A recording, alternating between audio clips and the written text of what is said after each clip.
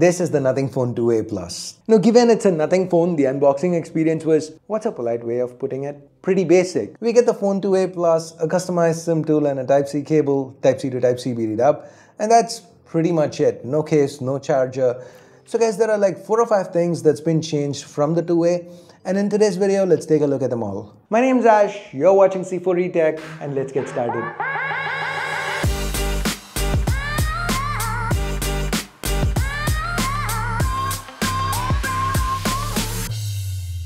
Now, though the 2A Plus doesn't have a charger in the box, the charging speed's been marginally increased. It's now 50 watts up from 45. Well, that might be subtle. Now, the most obvious change is with the build. We still have the same plastic sides and glass back combination. In fact, the dimensions are identical and so is the weight. What has changed here is the design to the back. The pattern underneath now has a metallic sheen to it. Personally, I like it. Feels like it makes the design more catchy, more unique.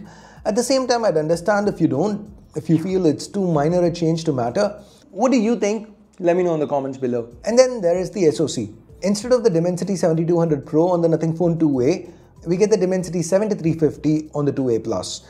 Now, these are very similar SoCs. To better explain, here's what we got with the 7200 Pro. 2 Cortex-A715 cores clocked at 2.8 GHz, 6 Cortex-A510 cores clocked at 2 GHz, and then there's the Mali G610MC4 GPU, which was clocked at 1 GHz. Here on the 7350, the performance cores are now clocked higher, 3 GHz, and the GPU's clocks have also been pushed to 1.3. And Nothing claims they get up to a 10% boost with CPU performance and 30% boost with GPU performance on the Phone 2A Plus because of this. In my testing, that seemed about right. Like on Antutu, if you look at the CPU and GPU scores, about 10 and 20% better respectively. With the GPU test, again, about a 20% difference. And the best part is that the 2A Plus didn't really throttle. So it's not like you get extra performance that you end up losing in a few minutes when pushed. Then we have the selfie camera that's now been changed to a 50 megapixel Samsung GN9. So it's the same sensor that's being used for ultra-wides. Now with stills, I didn't really notice a lot of difference with the detail. They both perform about the same. Actually, I like the 2A's processing a little more. The skin tones felt more natural when you were under artificial lights. Outdoors, they perform more or less the same.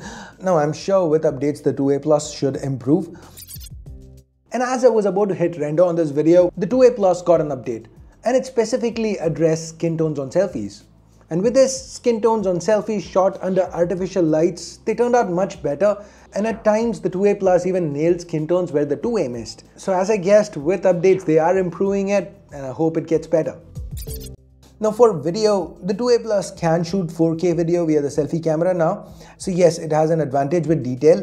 What was surprising to me was even when I shot 1080-60, the footage was slightly more stable on the 2A Plus. Now with the rear cameras, the hardware is the same, but the images aren't. They are similar, they are close, but there is a slight difference in how they are processed given the ISPs changed. Now the 2A Plus is neither better nor worse than the vanilla 2A, it's just slightly different.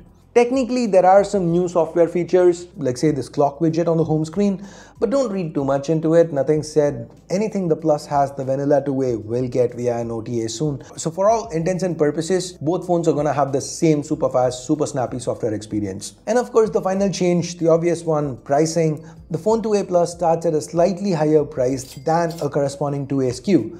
But if you notice, there is no 8128 option here, meaning the minimum price of entry has gone up.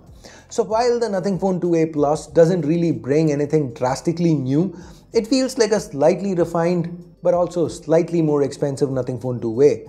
And for a Plus model, I think that's fair.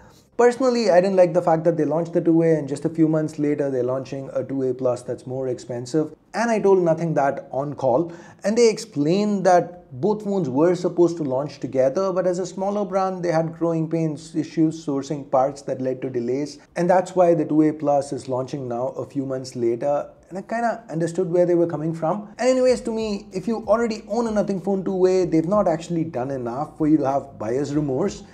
And if you are on a strict budget and you're looking at buying the base Nothing Phone 2A today, it's still okay, you should probably do that. You won't really be missing much. But if you are already planning on picking up a higher SKU, then maybe paying a little extra for the 2A Plus might make sense. What do you think? Let me know in the comments below. And I guess thanks for watching. Have a nice day. Ash out.